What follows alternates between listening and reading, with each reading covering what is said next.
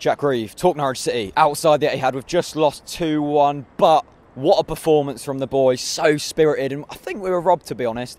I know our goal was lucky, but their penalty, Ruddy should have saved. A corner that we really should be learning to defend. It's these set pieces that really frustrate me. We can't seem to attack them. Actually, I think we scored from a corner today. Yeah, scrap that. We're amazing at set pieces. But it's just these silly mistakes that keep cropping back. We were solid out there for 89 minutes of today's game. We defended so well. That's because of Alex Neil's tactics. That's because of the amount of passion and the amount of determination that the players put in today. They were solid out there. I thought Malumbu and Tete gave the defence a fantastic shield to work from.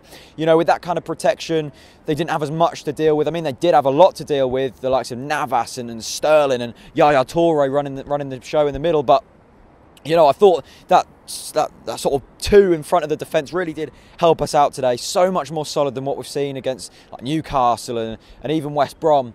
For me, I'm staying it. John Ruddy's got to be dropped for Swansea. I'm not saying that Ruddy's a bad keeper, but in this current form, I think Declan Rudd's better. He was fantastic at Everton. He's been fantastic in a lot of under-21 games. I'm not having a go at John Ruddy. I just think he needs a break and to reflect on this, because I hate to say it, but he's probably lost us the game out there today.